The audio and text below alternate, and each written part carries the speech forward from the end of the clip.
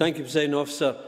I'm glad that the Cabinet Secretary in his contribution has reflected some of the comments and findings and recommendations that the Welfare Reform Committee has made, because I do think it's important that in any system we reflect dignity, fairness and respect. Now, I don't underestimate the challenges that lie ahead.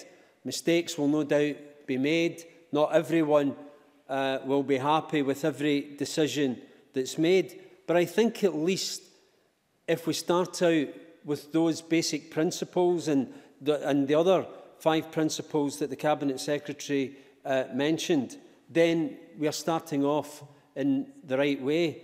I was reflecting, Presiding Officer, that this might be my last contribution in this Parliament, or at least one of the last contributions, and in a sense it's quite opposite, because just under 37 years ago, just after the election of Margaret Thatcher, I left teaching to become a welfare rights officer, and for 15 years I worked in many of the poorest communities in what was then the old Strathclyde area, dealing with the consequences of unemployment, of poverty and of deprivation, and trying to help people through a very complicated welfare benefits system.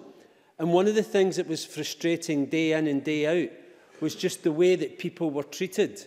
And they weren't treated with dignity and respect, and there was certainly very little fairness.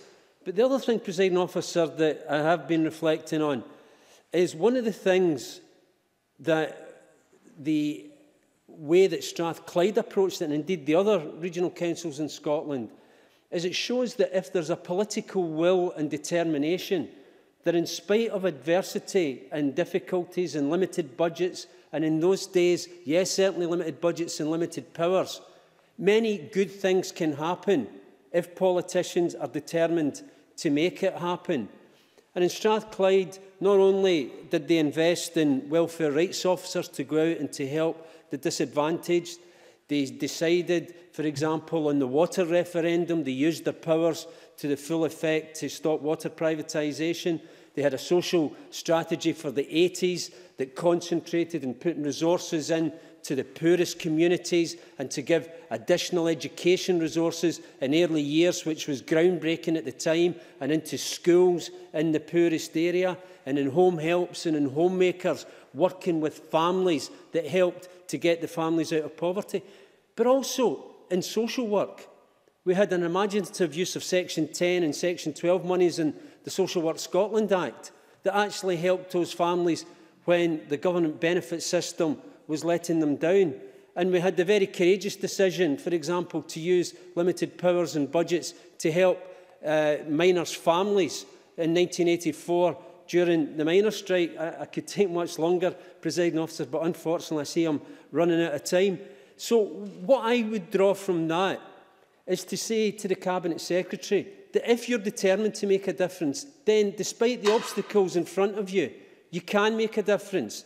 You can make a difference for the carers. You can make a difference for families where children and women are living in poverty. You can make a difference for the disabled. It just depends on whether we are determined to give a priority to that. And, Presiding Officer, it does frustrate me that in leaving this Parliament, that I have done well in the last 8-9 years, as is every member sitting in this chamber, but my poorest constituents have not. And if we are going to make a difference in benefits, then we have got to follow through on the words that I agree with and show that by our actions we will make a difference to those who are disadvantaged in our society.